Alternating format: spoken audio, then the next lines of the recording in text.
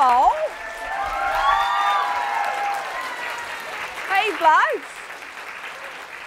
Is this working? Yes. Is that working? Can you hear me? Yes, excellent. I realised I made a terrible mistake. I'm wearing a pencil skirt and I'm on a stool on a dais. The stool is the invention of the patriarchy, let's face it. No woman is comfortable on it. If you see anything you shouldn't see, just shout out, let me know. I think my public liability insurance covers me for flashing you, and I can pay you compensation for sexual trauma. Hello! It's so lovely to be back here. I love how this is a recurrent thing, and I just come back here every 2 years and see you all. Was there anyone here last time I came? Cool, so you've all seen my belly fat and breasts. For those who didn't come last time, I've got this thing called my feminist smile, where I talk about how after years of hating my body, and I hate my body because of the patriarchy, and now I love my body, and I do this thing where I draw eyes on my bra and a nose on my belly, and then I flap out my belly over the top of my shorts, and I manipulate my belly rolls into a smile, and my belly fat into a big feminist smile, and my whole body's smiling at you, and it's great. And only 3 people cried because they were scared. What was amazing about that is that a photographer was here and sold that picture to the Daily Mail online. I don't know, do you know the do you have the Daily Mail over here? Okay, so you know it's evil. It's a tool of Satan. And they ran this huge thing about outrageous feminist Caitlin Moran reveals her belly fat to 100 people in a bookstore.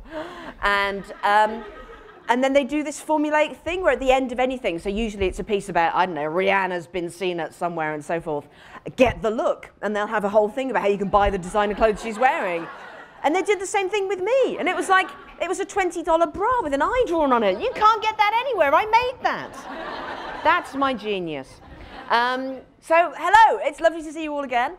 The book I have written, this book that I'm talking about at the moment, is currently, and until tomorrow at least, and we'll find out with the next charts, #1 in Britain. Hooray! My main competition was against Bill Clinton, who's written a very poor thriller, which inexplicably sold huge amounts in the UK. And so I very shamelessly tweeted a great deal and emailed everybody on my mailing list with the subject title, "Help me beat off Bill Clinton and get to #1."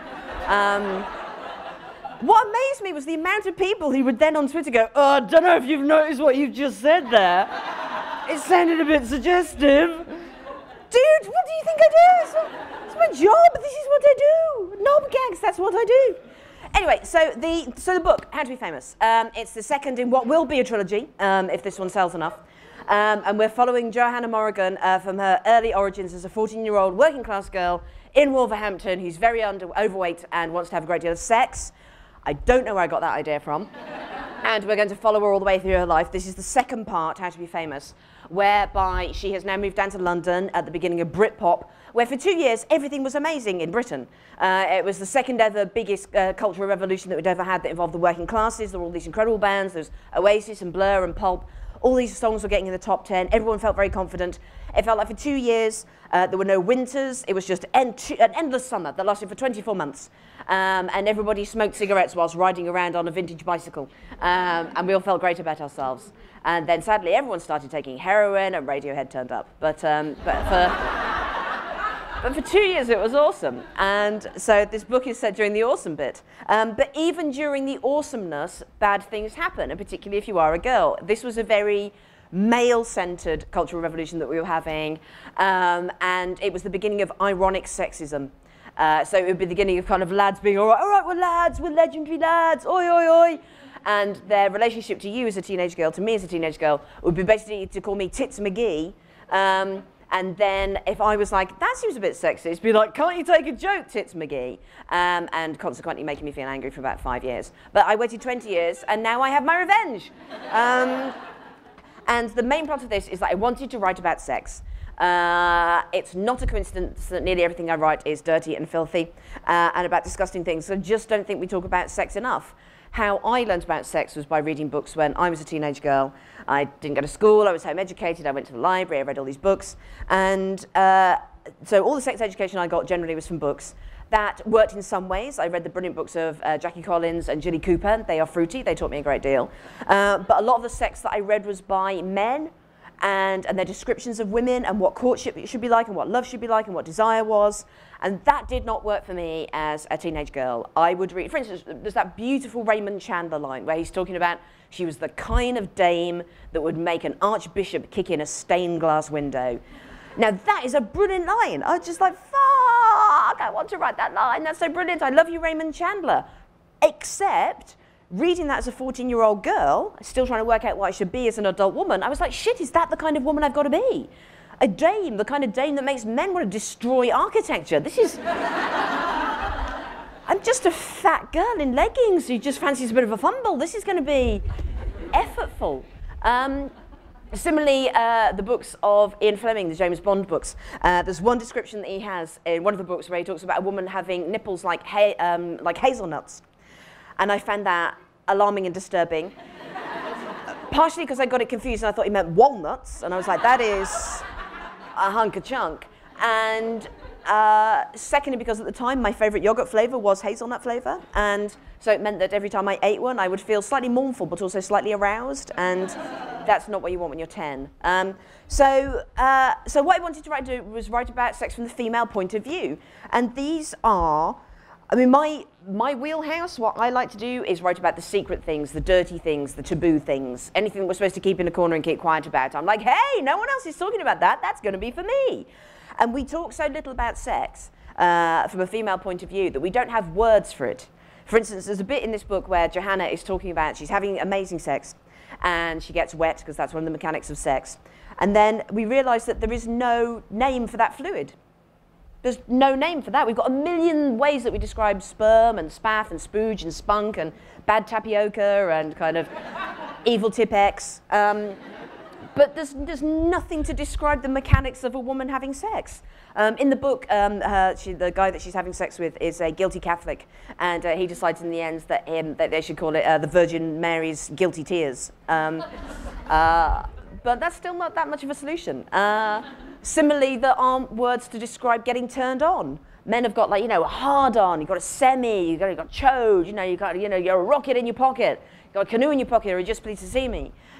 Women have got wide on, which sounds like a garage door, like kind of it's not what I'm trying to convey, like kind of, I don't want it to sound capacious. I'm kind of like, I don't want it to sound like you can park 2 or 3 cars in there. I don't want a wide on. So when I've been doing my tours, I've been asking people to suggest words that we could use.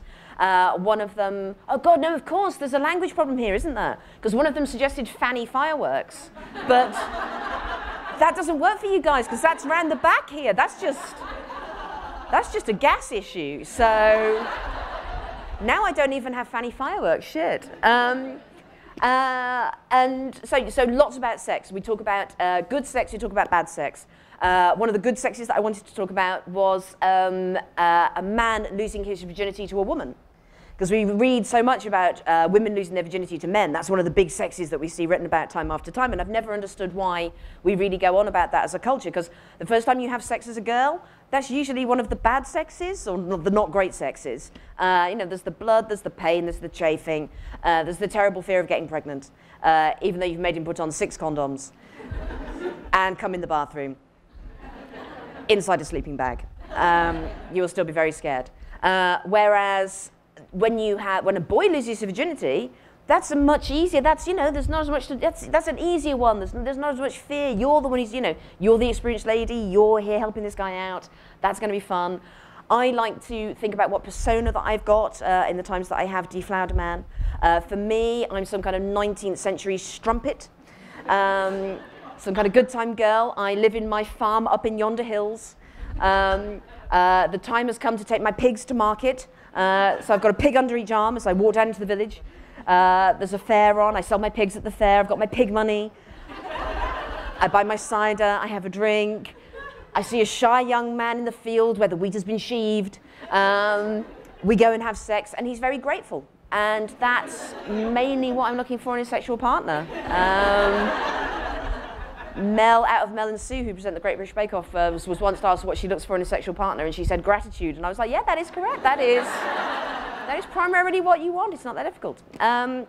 So we talk a great deal about sex in the book. And then we talk about taking a man's virginity.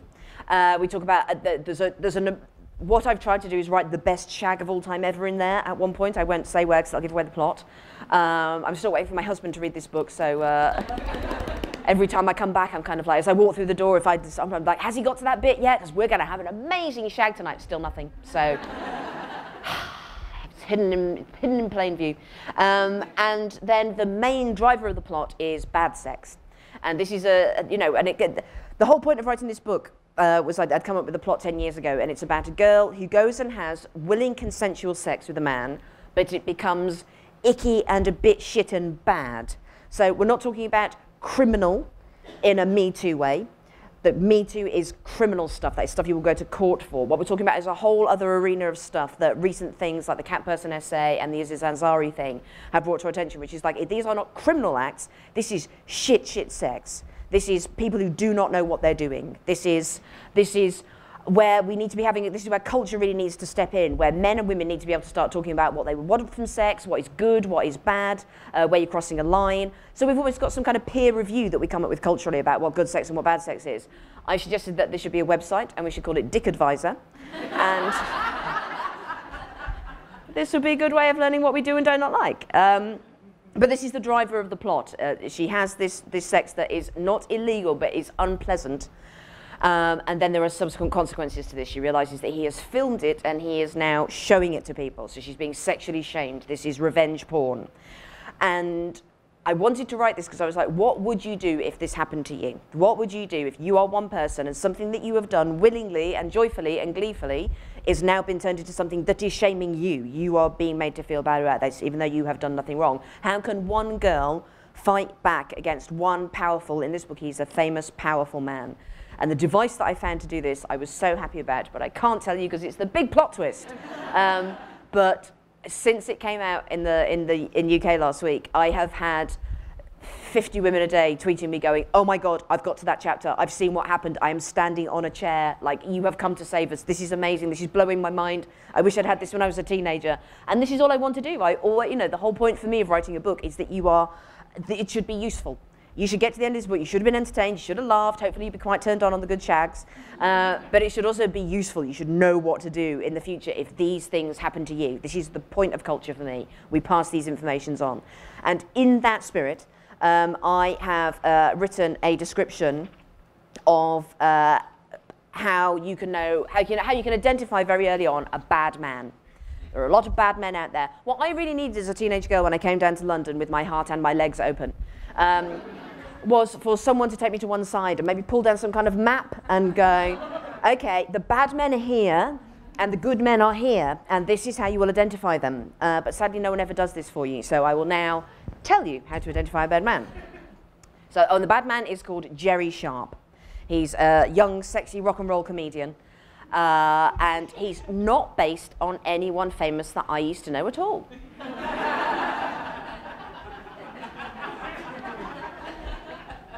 I know that because there's a legal disclaimer at the front of the book. So he could not in any way be based on someone that I knew at that time.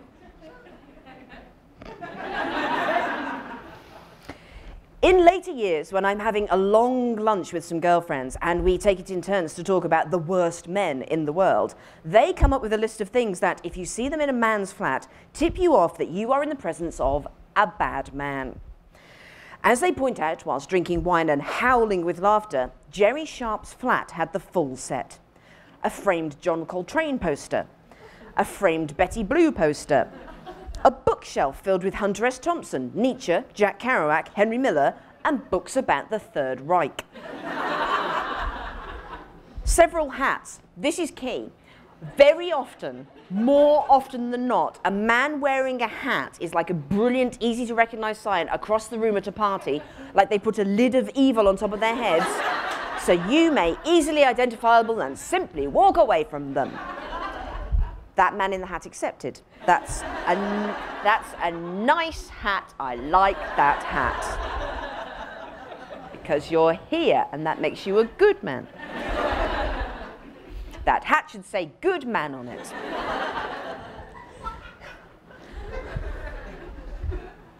A velvet frock coat, This is another really important thing. A man who's wearing a long, flowing, romantic velvet frock coat thinks he is a tortured poet. You do not want to go out with a tortured poet. Your life is, yes, lady who went out with a tortured poet? Lady, I hear you. Yep, absolutely not. Poetry should be a private matter, a slightly shameful matter, and I don't want to know anything about it. Particularly not when I'm trying to breastfeed a child. Get away from me! An angry-looking cat and a litter tray full of cat shit. Some ironic Virgin Marys. The complete works of both The Fall and Frank Zappa. Frank Zappa's a huge sign, I have to say. If you haven't found this out yet, I tell you now. Big Frank Zappa fan, walk out the door, climb out of a window, go up a chimney if you need to. A pile of pornography, a bottle of absinthe, and a coffee table with noticeable scratch marks from chopping out cocaine. Any woman, when she sees these things, must run, my friends conclude, laughing and crying at the same time, because this is the house of a man who hates women. And they are correct. However, because I'm still only 18 at the time and have yet to learn this, I just think, cool, an edgy intellectual. Now, what you don't want is an edgy intellectual. Here's what you want. A man with a physique like that of, say, Santa Claus or Mark Ruffalo after a good Christmas. He will be wearing a cardigan. He will be playing easily accessible adult-orientated rock. And when you come home, he will say, I've just put a baked potato in. It'll be ready in an hour. Shall I go down on you until it's ready? Reader, I married him.